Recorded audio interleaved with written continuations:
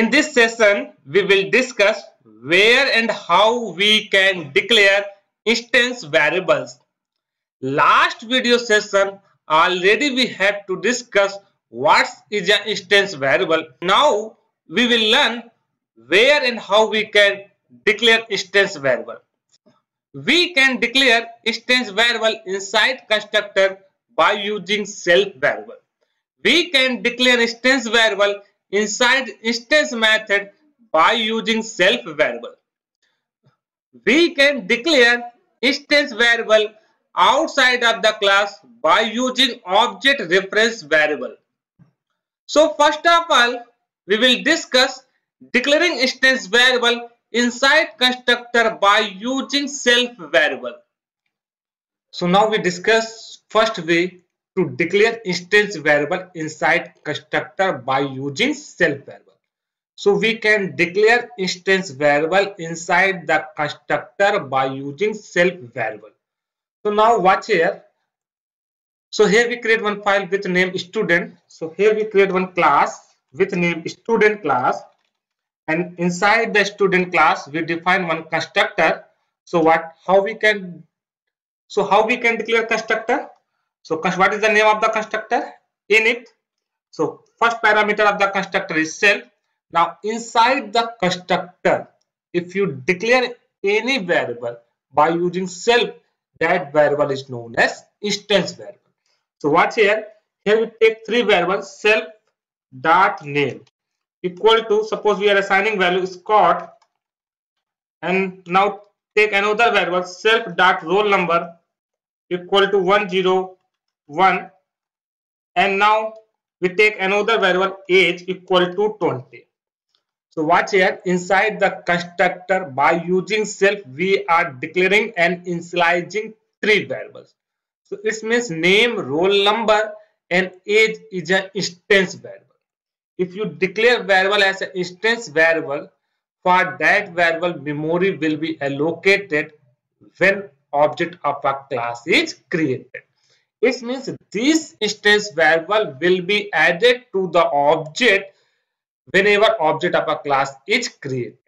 Now comes out of the class, and here we create one object of the class. So how we can create the object of a class? S1 equal to student. This means what happening when you create the object of a class? When you create the object of a class, constructor of the class will be invoked. When constructor of the class will be invoked, it means one memory will be allocated. In that memory, three attributes will be added. So watch this diagram. Here one object is created where three attributes will be added: name, roll number, age. And name initialized with Scott value, roll number initialized with 101, and age value initialized with 20. And S1 is a reference variable which refer this object. This object which type? Student object. So one student object is created which contains three attributes. So now here we create another object S2 equal to new student. So now watch here, a new object is created. A new memory is allocated, and in this object also three attributes will be added: name, roll number and age. And here a new memory allocated, and this object is referred by S2 reference variable. So S2 refer this object. Actually here name value also initialized with Scott, and roll number also initialized with 101, and age value also initialized with 20, because whenever object you create, constructor of the class is executed. In this time here we are writing this code. So this code will be executed for each and every object of a class. So first of all, we can declare instance variable inside constructor by using self variable. Once we create object, automatic this variable will be added to the object. So now we will discuss declaring instance variable inside instance method by using self variable. So we can also declare instance variable inside instance method by using self variable. So you can declare also instance variable inside instance method by using self variable. If any instance variable declared inside instance method, that instance variable will be added once we call that method. Watch here this diagram.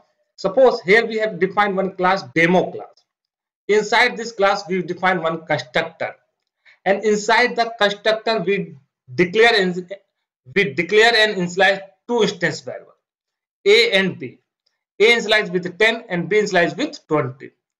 And here we define another method f1.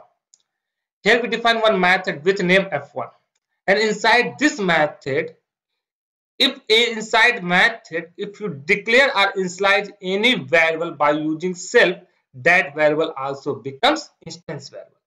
So self.c, c is also instance variable. So in this demo class there are three instance variables. Two instance variables are declared and initialized inside the constructor, and one instance variable declared and initialized within a method.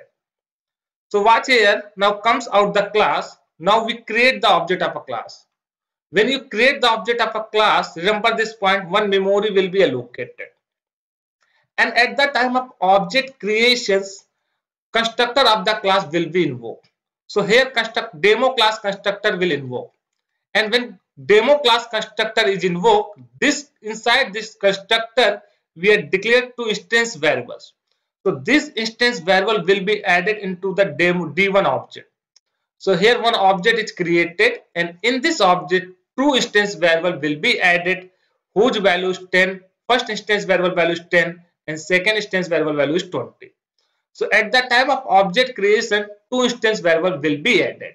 So in this time, D1 object contain only two instance variable. So D1 object called the F1 method. So what happened? When F1 method will be invoked, inside this method we are declaring one instance variable. So this instance variable will be added to the object. So after calling F1 method, one more instance variable will be added. So remember this point, after calling F1 method, one more instance variable will be added. So remember this point, if you declare any instance variable inside the method, that instance variable will be added to the object once we call the method. Now comes in program 1.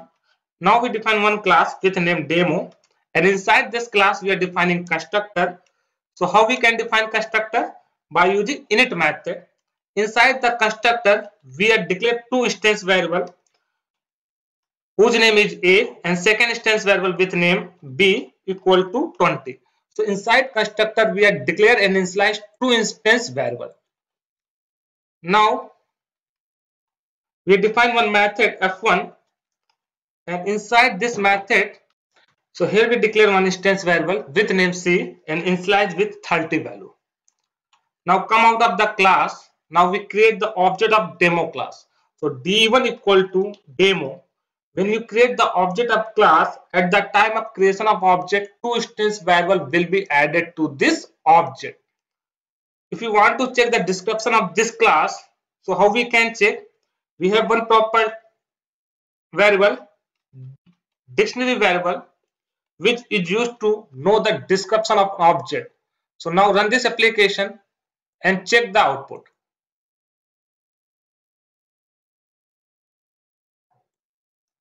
So watch here, how many instance variable will be added at that time? How many instance variable will be added at that time? In this time, D1 contain only two instance variable. Now, once you call the F1 method, so how we can call D1.F1? Now we try to know the description of D1 object. So now save this class and run again this class. So watch here, in this time D1 object contains how many instance variable? In this time D1 contains three instance variable. Then we will discuss declaring of instance variable outside the class. When you are declaring instance variable outside the class, then we can declare that variable by using object reference variable. So now read this point, we can also add instance variable outside of class to a particular object. Watch this diagram. Here we define one class with name demo. Inside the demo class we are defining one constructor. and inside the constructor we are declaring two instance variables with name A and B. And now we define one function. Inside the function we are declaring one instance variable with name C. Now we create the object of a class. So at the time of object creation, two instance variable will be added to this object. So watch here, one object is created and this object two instance variable will be added. Now after calling F1 method, one more instance variable will be added to this object. So in this time this object contains three instance variables. Now if you want to declare instance variable outside the class, you can also declare instance variable outside the class by using reference variable. So here we are using reference variable name is a d1. So d1.d equal to 40. It means here we are trying to one more attribute will be added to the object. So here one more attribute will be added to the object with name d. After execution of this line, this object contains four instance variable whose name is A, B, C, D. So outside the class we can also declare instance variable by using object reference. So now comes in program and watch here. So watch here, here we define one demo class. Inside the demo class we are defining constructor, and inside the constructor we are declaring two instance variable, and here we define one function. Inside the function we are declaring one instance variable.